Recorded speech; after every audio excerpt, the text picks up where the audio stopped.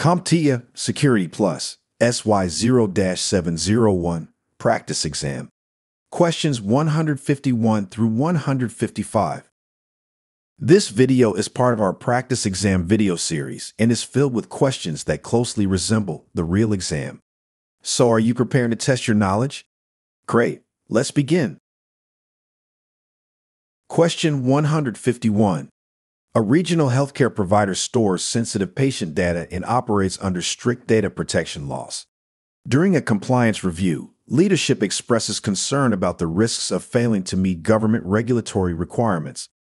Which of the following would be the greatest concern for the organization?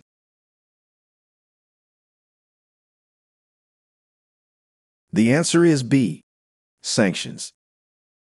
Sanctions are among the most serious consequences of failing to comply with government regulations. They can result in financial penalties and legal actions.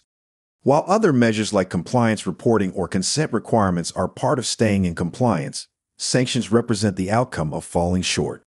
Organizations that handle sensitive data are especially motivated to avoid these penalties. Question 152. A security engineer at a large company is tasked with improving identity and access management to ensure employees are restricted from logging into corporate systems outside of their scheduled work hours. Which of the following access controls should the security engineer implement to meet this requirement?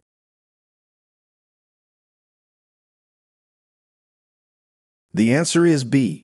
Time of day restrictions. Time of day restrictions are a type of access control that enforces login permissions based on defined time windows. This ensures users can only access systems during approved hours, such as scheduled work shifts. It helps prevent unauthorized access during off hours and reduces the risk of insider threats or compromised accounts being used at unusual times. Question 153. A company signed a contract with a cloud provider to host its customer portal. As part of the agreement, the provider guarantees 99.99% uptime and outlines specific penalties if availability falls below that threshold. Which of the following documents would most likely define these terms?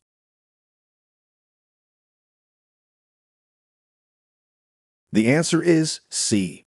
SLA.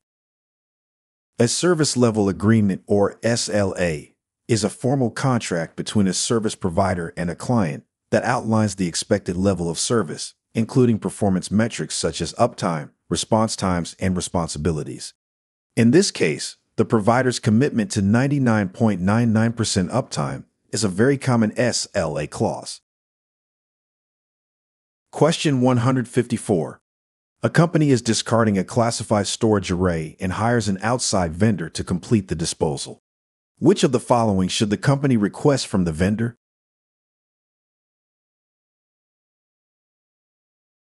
The answer is A. Certification. When disposing of classified or sensitive equipment through a third-party vendor, the company should request a certificate of destruction or sanitization. This document verifies that the data and hardware were securely handled and rendered unusable. Certification plays a key role in ensuring regulatory compliance and protecting the organization from data leakage during asset disposal. Question 155.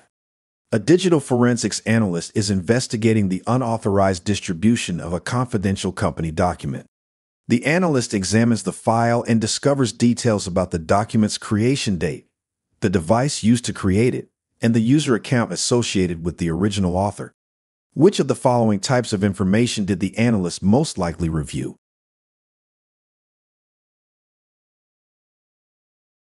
The answer is D.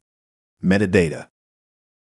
Metadata refers to the descriptive information embedded in a file that provides insight into its origin, author, timestamps, and device or software used.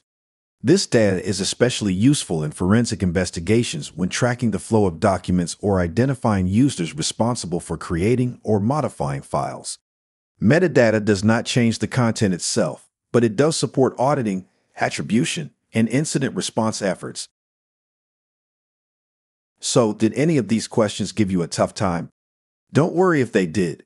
It's all part of the learning process. Luckily, Certification Cynergy has a wealth of free video content at your disposal.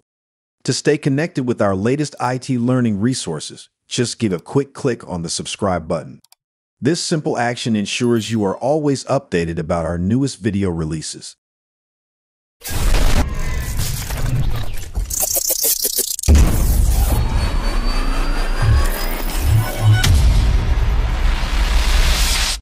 Thank you for watching. Subscribe for more great content.